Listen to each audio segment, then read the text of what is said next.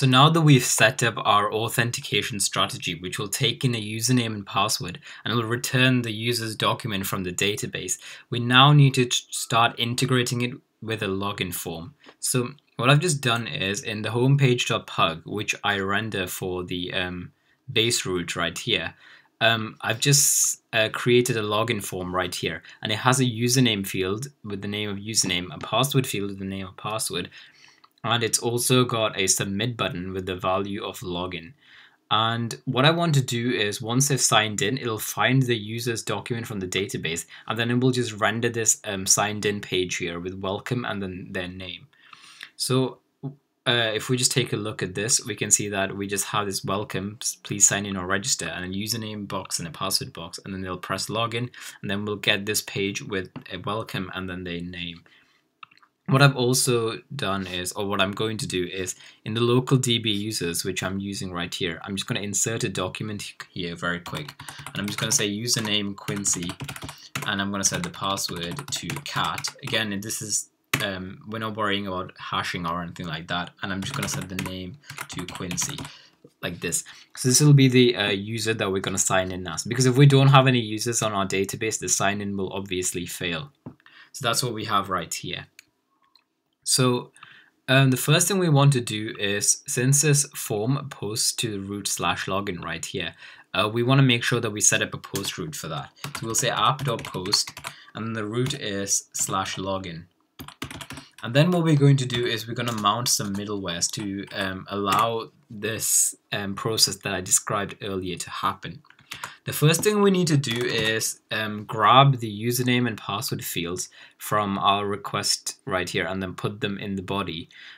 Sorry, from the form and then put them in the body. And to do this, we're going to need our good friend Body Parser. So just do npm install and then do body-parser like this. And what I'm also going to do here is I've just required it right here. So I've said let body parser equals require body parser. And if we look at package.json now, we can see that it's been installed properly. So what I'm going to do first of all is just to mount the body parser middleware function. So if you just go to the npm page of body parser, you can grab it from there. I still can't remember it after using it so many times. The next thing we need to do is mount a passport middleware as well. So now that in our request body we have the username and password, we need to tell passport to then use this authentication strategy and then to find the user document. So the way we do that is we call a method on passport, not password, passport called authenticate. And the first argument for this method is, if you look at in here, it's the name of the strategy. And if you want to find the name of the strategy, what I'm just going to do here is I'll just say console.log passport. And if I just run the server now, we'll get the passport object logged. And if we look at the strategy right here, we have this local strategy which we set up here, which is the find user document. And the name of the strategy is local. So whenever we create a new local strategy, by default, the name of the strategy will be this local right here. So that's going to be the name of our strategy. So where are we at? I'm just going to remove this line because we don't need it anymore. So the name of the strategy is local. And by the way, once again, these docs right here, the Passport Hidden Manual, are actually the best way to learn Passport, because Passport's actual documentation is actually really, really terrible. I don't understand how anyone can learn anything from it. This is the place to go if you want to find out what these functions does. So next argument we give it is an options object. And here you can set various options, but the only option that we're going to set for now is the failure redirect. And this failure redirect basically allows us to redirect the user to another route if there was a problem. For example, there's no user with that username, or the password doesn't match or something like that. And I'm just going to redirect them to the home route, but you can redirect them to a route that maybe displays an error message or something. I don't know. So what will happen so far is, by the way, we don't have to worry about the request.body part. Passport will take care of that. So what Passport will do is it'll look in the request body for the username and password. Then it will call this find user document and run this function. And if everything succeeds, what will happen is this user right here will get passed to the serialize function, and then the user's ID will be stored into a cookie. And then whenever we load any page after that, this user ID right here will be used to find the user's document from the database. And then this document right here will be available in every request in the field user. So what I'm going to just do here is create my own middleware function. I'm going to say request response like this. And for now, I'm just going to log the user field to check if we have it. So I'm going to say console.log, and then I'm going to log request.user right here. So again, yeah, we should have the user document available in the request user field. One thing that we quickly need to tweak is a couple of videos ago I said that when we call the Mongo connect method in the callback function, it returns a database as a second argument. And this is not true from MongoDB 3.0.0 onwards, I think. It actually returns an instance of a client, I guess, which has access to our database. So this is actually a client right here. And since we're looking for a database instance to call our collection methods on in here and here, we need to make sure we set this db properly. And the way we can do that is we'll just say here let db equals, and then we can call a method on this client called db, and then simply we just give our database name, which in my case is called local db. And what this will do is it'll assign this db to an instance of a database that we can call methods like collection on. Otherwise, this part will fail right here. So now that we've done all of that, let's see what happens. So if I do node server.js, and I'm just going to make sure that I empty the cache and do a hard reload here. And if I put Quincy here, and then I put a password like cat, and I log in, this page will hang, and that's okay. But if we look at the request.user field, we have this user document that we've obtained right here. And this also has the name and ID fields, which we never specified. So we know that it's definitely got it from this database right here. And now we have access to that. So what the next step to do is to make sure that we render our page. I'm just going to stop this before it causes my computer to slow down. So what I'm just going to do now is I'm going to say we're going to render the signed in page. So I'm going to say response.render. And remember, for the render method, we can just give the name of a pug page in our pages directory. And I'm just going to say signed in. And this has to be a string. So it's the signed in page. And remember that this signed in page looks for a name variable to render. So I'm just going to set this name variable to request.user. And remember, in the name, we have the document's name field right there. So we can just do that. And if I save that and I run this again, and we do empty cache and hard reload, and if I put Quincy here, and then I put the password, which is cat, and I press login, we can see that welcome and then the name has been returned right here. And in a practical case, you can have the name here, you can have a bio, maybe a link to a profile picture or something, and you can use this information to render a full profile.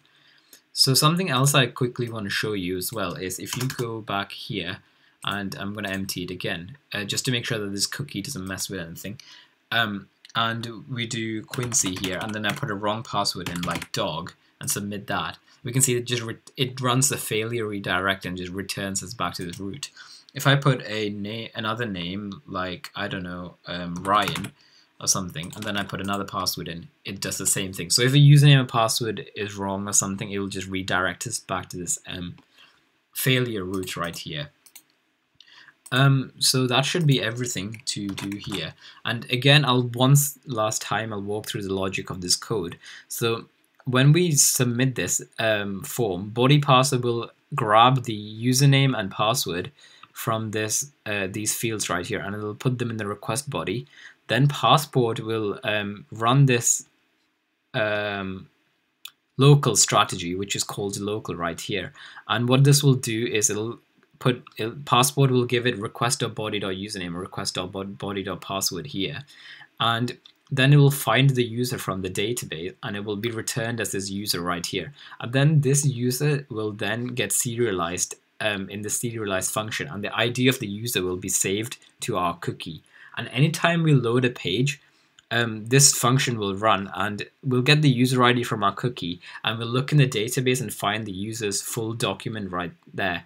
And then this doc right here will be available in every request that we run in a field called request.user. And finally, if there's a problem with the authentication, we'll just be redirected to the home route right there. So that's essentially what we have to do for this challenge. So the first thing I'm going to do is, because it will take ages and anything on Glitch takes a long time to do, I'm just going to npm install Body Parser, which we'll need later. So the first thing that we have to do is, if we look in views and then pug and then index.pug, we can see that we have a login form that posts to /login, similar to what we had here. And this has a variable here called show login. So this form will only be rendered if the variable show login is set to true. So we want to make sure that we render the login form here. I'm just going to run refresh here. So what we need to do is, basically when we render this pug page, we want to make sure that the show login is set to true. So in server.js, if we come down here, we just want to add another variable in here, and we want to say show login, and we want to set that to true. And if I refresh the page now, it might need to wake up again because it's gone to sleep. We can see that we've got the login form ready and working. And remember, this will post to the root /login. So the next thing we have to do is create the post route for that. So down here, we want to say app.post, and it's /login here, which is the route we're posting to. And then we want to get ready to mount our Body Parser middleware, our passport middleware, and then finally our own middleware function. So the first thing I'm just going to do up here is I'm just going to require Body Parser. So I'll say let Body Parser equals require, and then require like this, and then body-parser. So we have Body Parser, and the first thing I'm going to do is just mount the Body Parser URL encoded middleware, just to make sure that in our request body we have access to the username and password. So I am just going to do that here. I'm going to format it just to clean it up. Okay, so that's the first thing we need to mount. That's actually made it worse, weirdly. So the next thing we need to mount is the passport middleware. So this will be passport.authenticate.